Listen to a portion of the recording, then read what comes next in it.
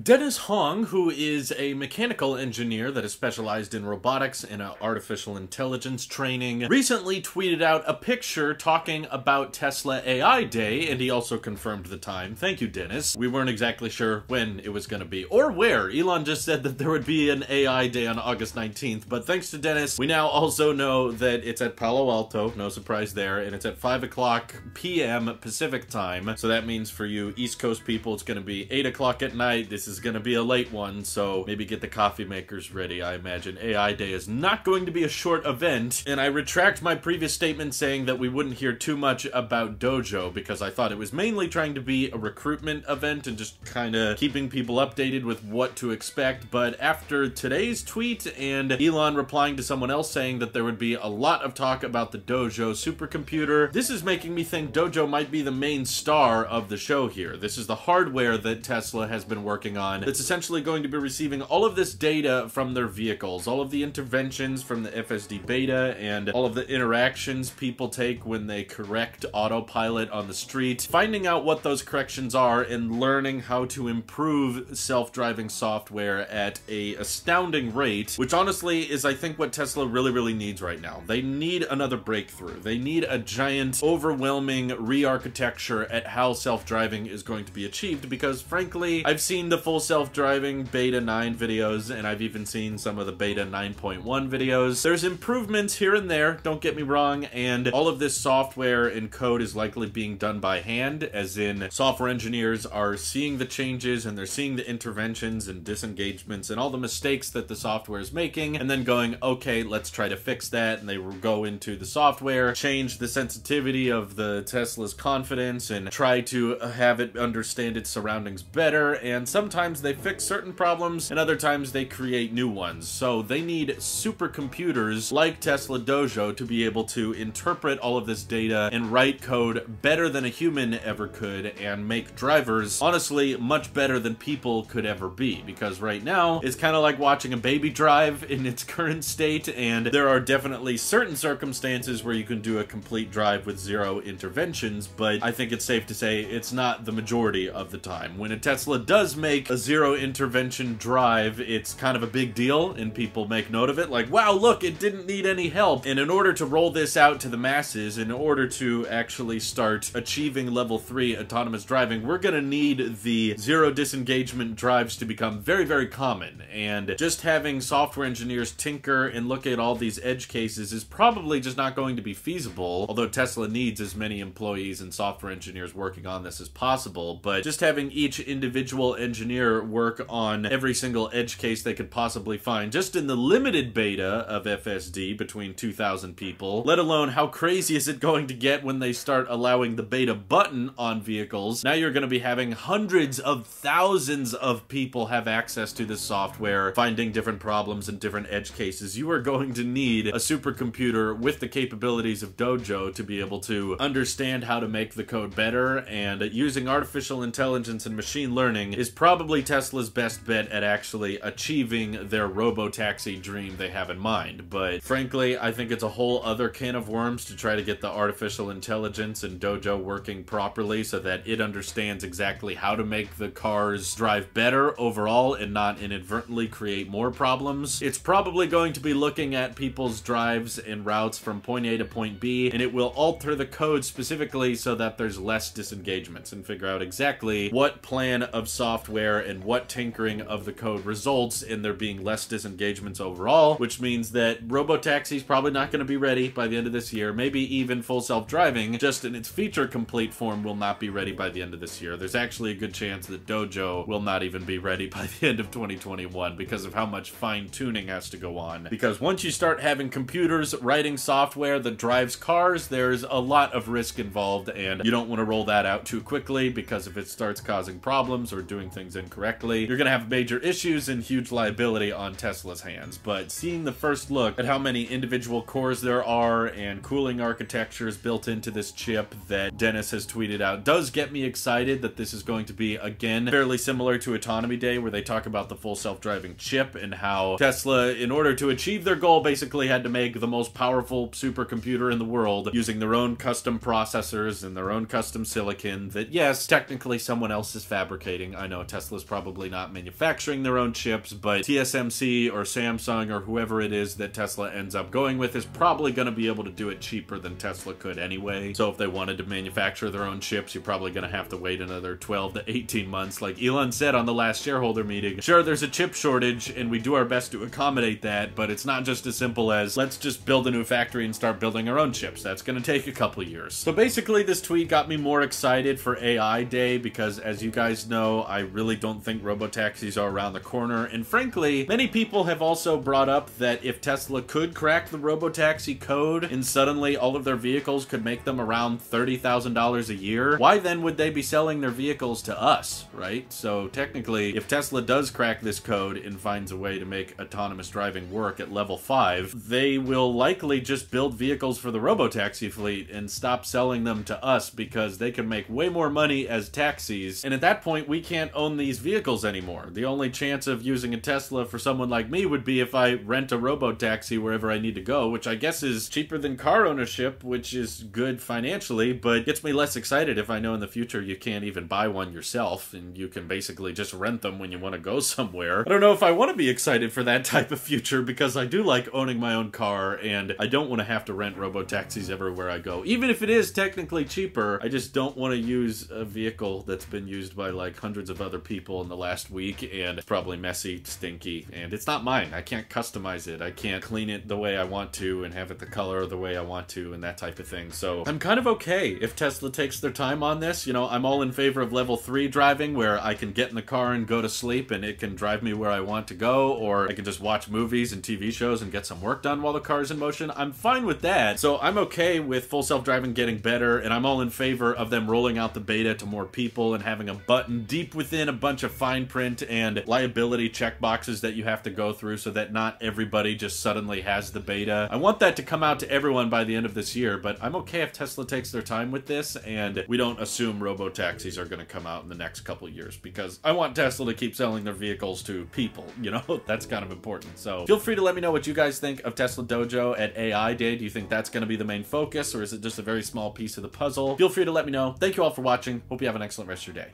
Take care.